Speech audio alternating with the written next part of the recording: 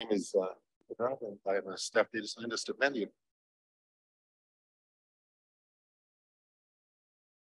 Okay, so a little bit about this project. So this is a collaboration actually between Mandiant and the CMD Laboratory for Physical Sciences, or LPS for short. This began during a Mandiant internship in 2020 and later became sponsored by LPS. Our current affiliations are up there. David and I are with Mandiant, Ed is with New Zealand, Jim is with LPS, and Daniel is with the University of Florida. So before diving in, I'll first go into a little bit of the motivation in terms of commercial ML malware analysis solutions, and existing and sort of idealized approaches to malware analysis. So there's been a lot of industry focus on detection, and detection is great, but there are a lot of other use cases for ML. Some of these might include classification, information retrieval, analysis, contextualization, et cetera. On the right-hand side here, I'm just showing a few different tasks that we can use ML to do on the malware analysis front. We have, say, family classification, attribute tagging, TTP summarization, exploit vulnerability analysis, and authorship attribution.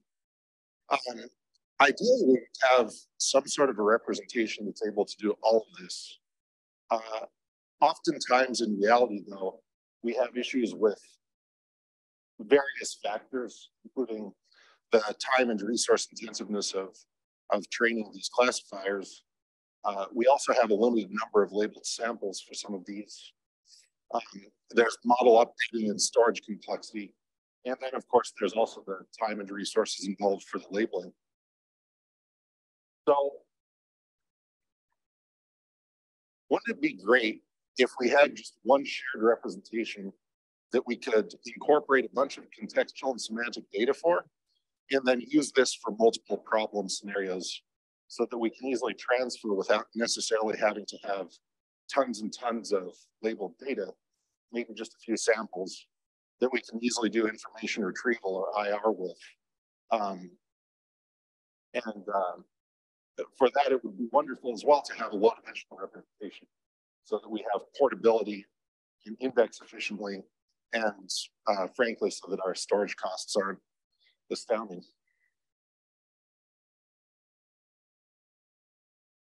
So the way that we tackle this is via metric learning.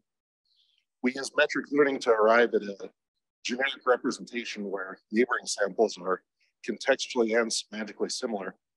And we incorporate enrichment into our metric learning approach from multiple sources. We do not want to make any assumptions about the downstream task labels a priori, and yet we want to be able to use the learn embedding for multiple downstream tasks, including retrieval via some distance measure or fine-tuning novel classifiers. Now, I do make a slight disclaimer, right? So some people, when they hear metric learning, will think we are talking strictly about strict metrics and metric spaces. We are not making any such assumption here. So at the high level, here is our system design in schematic form. Binaries are featureized, and data is extracted to support pairwise comparisons. This data is used in conjunction with the featureized data then to train an embedding model. And the generated embedding model can be applied to multiple downstream tasks.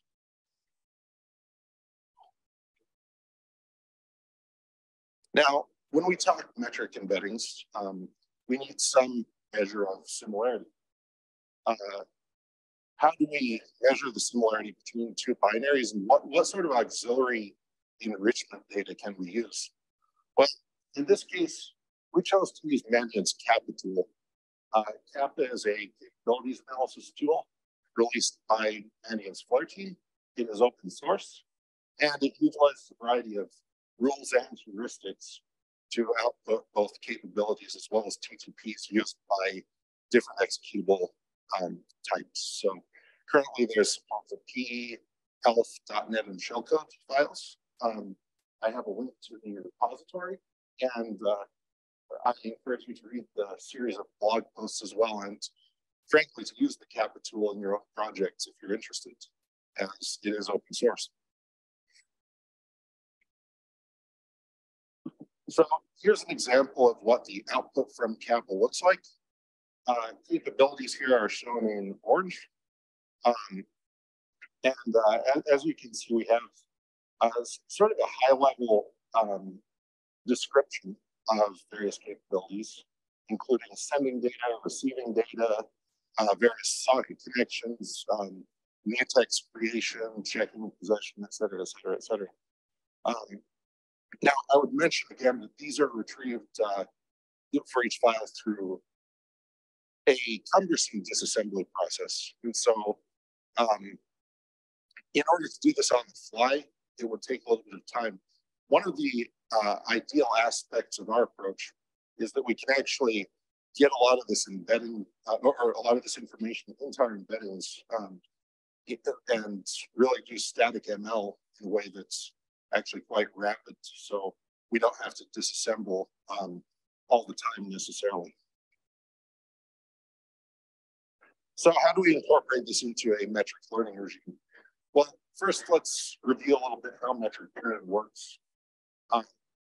The idea is that we have input samples that are similar and dissimilar. We have some notion of measuring similarity. And we would like to learn some sort of a transformation, in this case, some sort of a neural network that within an embedding space will make similar samples cluster together and dissimilar samples move farther apart.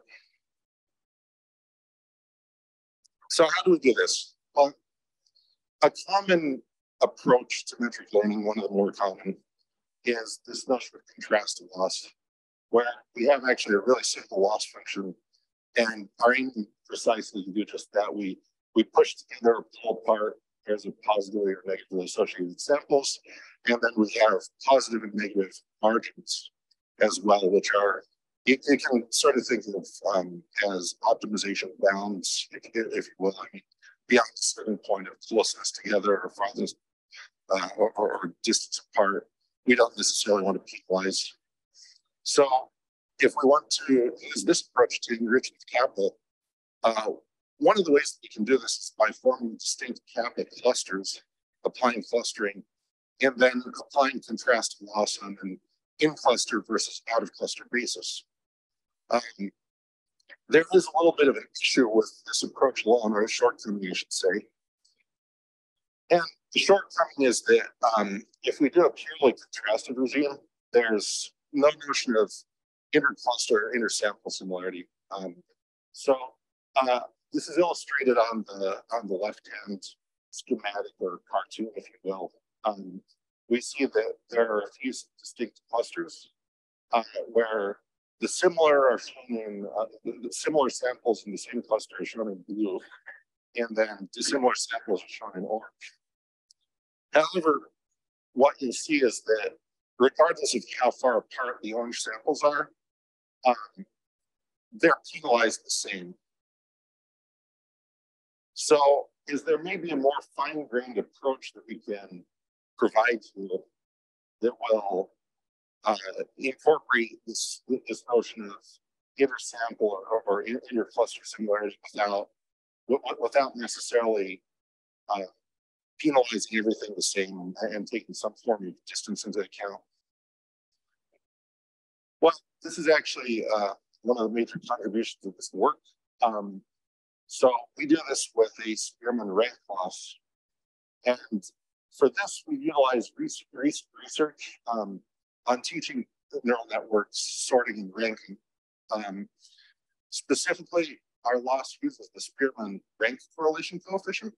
And the idea here is that with respect to ground truth rank zone similarities, we want our neural network to as closely match that as possible.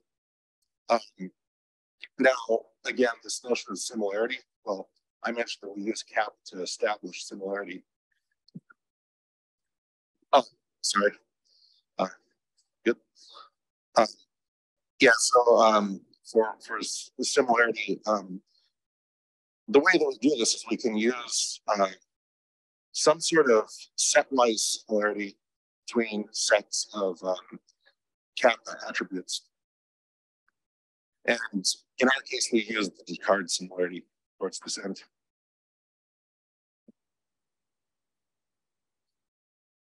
As a base network representation, this is shown in the schematic. We have 4 dense blocks, and we use Ember features as input. So our input starts from 2381 dimensions. Although the featurization could be whatever, I mentioned this approach is rather generic. But we ultimately map to a lower dimensional embedding space. In this case, we utilized 32-dimensional embedding, although this again is a hyperparameter that could be played around with a little bit. For an evaluation protocol, we derived embedding representation from the Ember training partition, along with kappa v1 telemetry. We then performed fine-tuning under 5 different experimental regimes. The first of our 3 fine-tuning experiments are on the Ember 2018 dataset, and then the final 2 are on the Sorel 20 million dataset. For the first experiment, we fine-tune on Ember, and then we on the Ember training partition, and then we evaluate on the Ember test partition under a malware detection regime, so malicious benign labels. For this, we see several combinations of metric learning losses and their performance. We see that while contrastive performs the best, a combination of contrastive and Spearman ekes out a substantial amount better performance. Unfortunately, we still underperform a baseline raw neural network fit on the Ember features directly. In our second experiment, we look at the family classification task using family labels on Ember. What we find here is that we see a consistent ordering in terms of what embedding type we use. But in this case, we're actually within really, really close striking distance of the baseline of a raw classifier that is fit directly on the features. In our third experiment, we took the detector that we had fine-tuned on Ember and then decided to evaluate on the Sorel test partition. We see a performance decay. The performance here is not terribly impressive, but we still see a similar ordering. And this isn't surprising, right? I mean, we're talking about fine-tuning on one data set and then evaluating on another data set with a classifier that wasn't amazing in the first place. However, when we go to fine-tune directly on Sorel, and I stress that we are using an embedding representation that was trained on Ember, we come within very close striking distance of the Sorel 20 million light GBM benchmark. We see again consistent performance orderings with respect to the loss type. And I would mention that this is kind of an impressive result. We're able to achieve roughly the same performance with a 32-dimensional embedding, again, perhaps different data set. We then looked at the Sorel attribute classification task. So we're looking here at not attributes, but high-level, very high-level attributes for each binary. For example, adware, crypto miner, downloader, dropper, etc. And again, for this task, we see that the weighted combination of multiple losses, the embedding derived from that, on average, leave the highest AUIC. So we're seeing sort of consistency across the board in terms of our representations and the respective performances. And I would also mention, I mean, we're performing way better than certainly random here, right? So we're clearly also getting something out of our embeddings. However, we're not performing quite as well as the attribute benchmarks that come with the Sorrel data set. I would mention that our experiments in our comparison here are also kind of, well, we're not using as powerful as a representation, you might say, just by virtue of how we did this. But it's not surprising that the Sorrel multi-objective network performed better than we did. So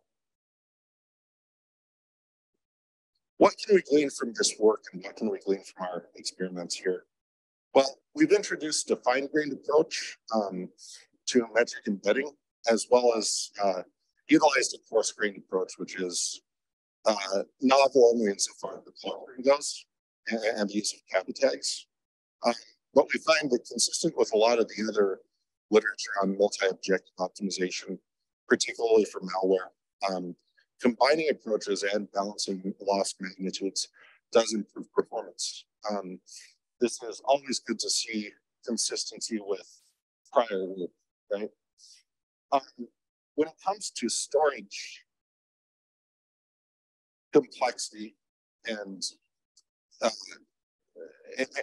just the amount of space required, keep in mind that Sorrel is actually, a pretty sizable data set, right? As far as open source data sets, it's the largest there is, and by a wide margin too.